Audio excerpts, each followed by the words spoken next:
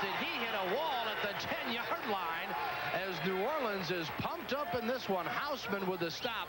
That scoring drive, just 3 plays, 44 yards, took only 1:48, and Guidry 13 yards officially with the TD pass to Barney, and the kick was not good. Well, Barney said that first touchdown's for his mother, who wasn't able to come to this game tonight, so I guess that's a fine welcome for Mrs. Barney. 1st and 10 with 9:40 to go, first period. Knight with a 6-0 lead over the Texans, and 1st and 10 now for Jenkins and crew for Dallas. Kenny in motion, and it is complete, and again another big hit from the Knight as Anthony Anderson, the newcomer from Grambling, 6'2", 215, and Eddie Kayat was bragging about him to us before the ball game. He likes this youngster. Yeah, here you get a look at it. Alfred Jenkins drops back to hit Atron Kenny on a quick slant pattern. They were playing a zone. Anthony Anderson came up and leveled him. That's the way you're supposed to hit, folks. You put your head right between those numbers and you drive them to the ground. That was a great tackle by Anthony Anderson. Well, and Kenny had fumbleitis, normally very sure-handed in the first meeting between the two, so he's looking to redeem himself with a big effort here tonight. It is 2nd down and 4, the ball on the 16, and Kenny in motion again behind Jenkins for the Texans. Complete near the sideline, and will be a first down at the 21. A nice reception by Kenny.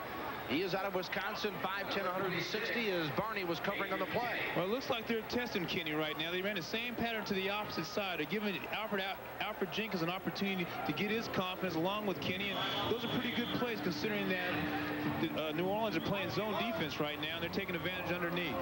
Jenkins is a guy, we talked about young guy. Yeah, he's young, but he's also got some experience. He's had some time with 3 NFL clubs, Washington, San Francisco, and Phoenix, a couple in the CFL in Canada, Ottawa, and Calgary. So he is certainly a guy who has been around and knows what he's doing. And on 1st and 10, going for broke, and he's got his man. It's a touchdown for Dallas. Anderson beaten on the play as Dallas answers. Sam Moore gets his 6th TD.